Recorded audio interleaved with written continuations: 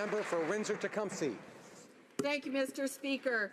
I rise on this National Indigenous Peoples Day to honour the impact of Indigenous women as nurturers, protectors of the great turtle who lets us live on her back, nurturers who relentlessly seek reconciliation through social justice. This fiery spirit was captured in the life and achievements of Shannen Koostachin of Attawapiskat First Nation.